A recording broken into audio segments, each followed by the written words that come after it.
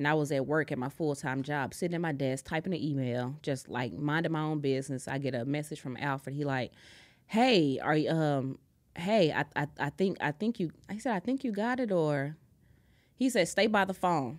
There's a number, a 405 number is going to call you. Stay by the phone.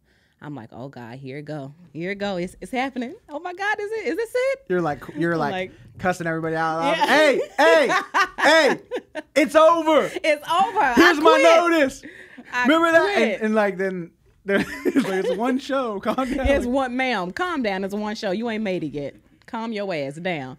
So I'm sitting there like, oh my God. So I'm just typing. I told my supervisor, hey, I think it's about to happen. Okay, I think it's about to happen. She was like, go, hurry up, reserve a conference room.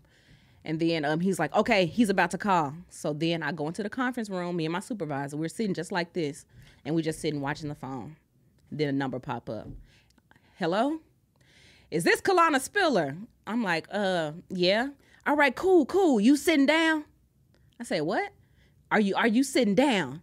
Yeah, yes, sir. I'm sitting down. Okay, well, this is Brandon Carter. I'm one of the producers at the Heart of the City show here with Kevin Hart and MTV. I mean, not MTV. Man, Comedy Central. Yeah, and I just want to know, are you ready for your life to be changed? I'm like, what? Why are you making it seem like like I'm gonna go on a cruise or something? Pack your bags, like, dude, calm down. So he's just like, yeah, we finna change it. Like, well, I just want to say, congratulations. You are one of the persons selected for season 3 Heart of the City in Dallas. I was like, oh my God, thank you so much. I think I started crying, but I was just so excited.